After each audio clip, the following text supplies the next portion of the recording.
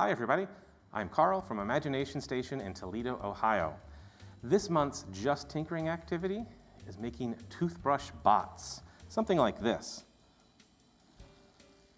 We're going to show you how you can make these using some simple things that we have in the kits available for our members. Or if you're not a member, we have a shopping list down below to show you how to create your own toothbrush bot. This is part of our monthly Just Tinkering series where we shoot out a tinkering activity for you to do at home. And like I said, if you're a member, we provide a kit of essential supplies. And if not, well, there's an Amazon shopping list down below where you can actually pick up what you need. So let's get started with how to build a toothbrush bot.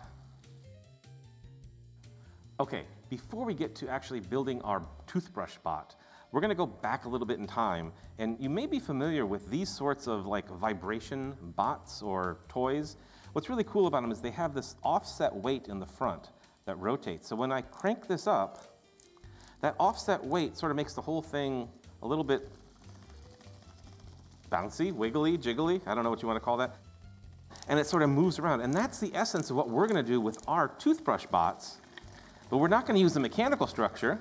We're going to use something electronic, okay? So again, these have been around for a while. We're going to update it with, instead of a mechanical structure like this, we're going to use, where'd it go? Right here. We're going to use the vibrating motor that you might find inside a pager or a cell phone, any sort of electronics these days. It's a tiny little motor. And so this will be included in your kit along with a battery to power it up, a toothbrush, some pipe cleaners for stabilizers, a little bit of double-sided tape to sort of put things together, and the most crucial element, wiggly eyes or googly eyes, depending on how you want to talk about it, to add a little character to your structure as well. So let's get started with assembling all this on our toothbrush. So let's start assembling our brush bot. The first thing we're going to do is look at our toothbrush. The kit we provide has a toothbrush with a nice flat bristle structure, which we tend to find works a little bit better than others, but don't let that stop you from trying other kinds of toothbrushes. Especially if you have an old toothbrush as well, give it a try, you know, what the heck. Sometimes the bristles with the little scrubbers inside can be tricky to work with, but again, you know, work with what you have or use what's in the kit. So the first thing we're going to do is we're going to cut off the handle of the toothbrush. So you can do this with like a hacksaw, a pair of wire cutters like this. Depending on your toothbrush, you might even be able to just bend it with your fingers. However you do it, just be careful that things don't go flying in the wrong direction. So what I'm going to do is hold both sides here. I'm just going to use my wire cutters. I'm going to snap that. I've captured the piece. It doesn't go flying across the room. Everybody's safe. And now we have our basic structure for our bot. The next thing we're going to do is we're going to add the vibrating motor. Now, if you look at your vibrating motor, you might notice there are two different wires coming off of it. One's red, one's blue. And on your battery, one side is labeled positive, and the other side is unlabeled. That's the negative side. So what we're going to do is we're just going to test out our battery and motor before we assemble anything. I'm going to just, with my fingers, hold the wires in place, make sure that, oh yeah, I can feel it. You can see it's vibrating there. So our battery's good and our motor is good. Next step, attach the motor to the body of the bot. And you can do this however you want. I like to think of this part as sort of the head of the bot. So I'm just going to peel off the adhesive tape that is on the bottom of the motor. Be careful not to break the wires. And then I'm just going to attach that right to the front of our bot. Give it a good squish because that motor is going to be vibrating and you want it to hold on tight. Okay, next thing we need to do is attach the battery to the bot. But we need to do it in a way that allows the battery to be secure, but also still make electrical contact with the wire. So in your kit, we've provided some double-sided foam tape. The stuff is great. I've sort of prepped it a little bit by peeling away the top layer. And what I'm going to do is take off a square. And then I want to capture one of the wires between the battery and the tape. So my plus side, I got my plus wire right there. Just gonna make sure, oops, this is tiny wires, can be a little bit tricky, have a little patience. So I'm just gonna put this right on there, and now I've captured the wire. I can now pull away the rest of the tape, like that, and attach it to the top of our bot, just like that. Give it a good press, give it a test to see how stable it is. Oops. So we're gonna fix that in the future. We've added some weight at the top, and so our bot could fall over. Depends on how you arrange things, but just give it a try. So now, in order to get our bot to move, I need to connect that wire to the top. I'm not gonna use the super sticky tape because it's gonna be hard to turn on and off. I'm gonna reach for my masking tape or my clear tape, get a piece, because this can come on and off easily, so I have a switch for my bot. And so I'll just take a piece of this, put it on top, we'll test it out. Look at that, she moves nicely, look at that.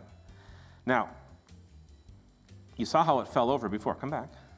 We're gonna address that problem using pipe cleaners. We're gonna add some stabilizers to our bot just behind the vibrating motor to prevent exactly what just happened there. So one way you can do this is you could use the double-sided tape. I'm gonna turn this off to save our battery here. Let's turn this off. One way you could do that is using the double-sided tape or Scotch tape. I like to use hot glue. If you don't have a hot glue gun, you should pick up one. It's a great tool for your tinkering arsenal. You can do a lot of stuff with it.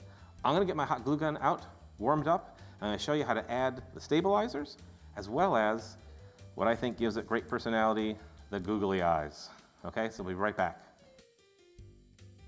I've got my well-used hot glue gun warmed up and ready to go. And as always, when working with hot glue, remember, the glue is hot. Don't touch it with your finger. So what we're gonna do here is I'm gonna sort of line things up to show you. I wanna add a glob of glue sort of right here in the middle between our vibrating motor and the battery.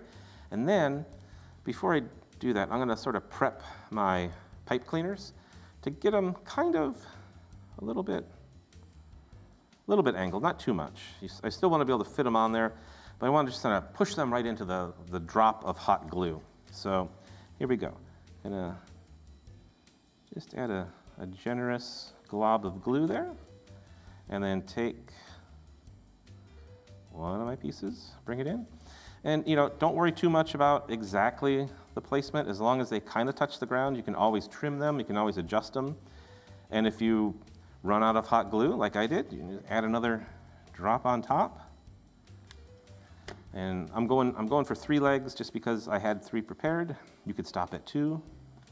And again, that's the beauty of the tinkering thing, is that you can make it however you want. Don't be constrained with what I'm doing here. Okay, so the hot glue is gonna set up. While that's sitting there and cooling off, I think, just to show you a different technique, now we could use hot glue to attach the wiggly eyes, but I'm gonna reach for my double-sided foam tape, just cause. We're gonna give it a try and see how it works. And what I'll do is just head to the front, wrap my tape around, and I've already prepared it with peeling off the other side to make it easy. And now, it's as easy as just as easy as popping in 2 different sized wiggly eyes or more, depending on what you're thinking. This could be a triops, or it could be a nose, I don't know. Okay, so we've got our bot sort of set up. I'm gonna set it aside to let that hot glue set up for just a second, and we'll be back to test it out. Okay, we've let the hot glue set up.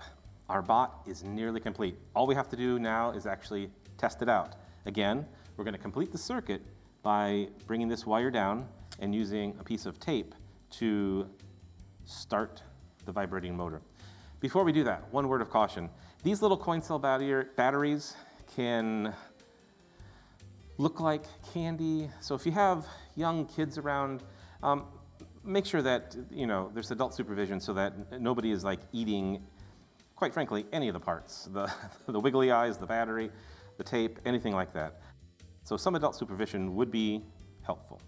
So I'm gonna just now tape, and of course, now that I do this, I realize how ugly this masking tape looks. You could probably do better with a different decorative sticker, perhaps, or adjust your tape. But there we go. We've got our toothbrush bot wiggling, jiggling, and moving. So that's the basic idea. Build a circuit, get the vibrating motor on there, maybe add some stabilizers. You're doing a little engineering to make it more stable. Now, if you want to take this to the next level, there's no reason you have to stop with a brush that's a toothbrush. You could step up to a bathroom cleaning brush like this. I'll move this guy over here. And so we've done essentially the same thing. This is a highly decorative creature here with lots of stuff, but the essentials are still here. We've got a battery in the middle, right there. We've got a motor on the top, a much bigger motor that has been hot glued securely, and we have a weight that can spin. So if I complete the circuit with my jumper wires here, let's see what happens. Whoa, yeah. Okay. A much more vigorous bot than we have. Oh, look at this guy's dancing off to the side. He's doing like some crazy dance there. He got, but you get the idea, right? You can, and then you can decorate them with all sorts of things. This is almost like some sort of chicken. Or if you want to get even bigger, you can get something like this that moves a little bit slower, but with maybe a little bit more oomph because it's got a lot more mass in it. Now, with these larger motors, do be careful. Let me stop this one for a second to show you what we did here. We actually just took a piece of hot glue stick and shoved it onto the axis of the motor, the shaft of the motor. Now, you do have to be careful. When this thing starts spinning, if it flies off and hits you, take precautions. Wear your safety glasses. Make sure it's on there securely before attempting a larger bot with a heavy spinning structure on it. But you can have a lot of fun with these things. They're really cool. If you make something interesting, oh, it's like they're battling now. He's okay. Share it with us. Let us know in the comments down below what you've built. If you have any questions, reach out to us and have fun tinkering. So for Imagination Station, I'm Carl. If you enjoyed this, go ahead and subscribe down below, and we will see you next month. Bye.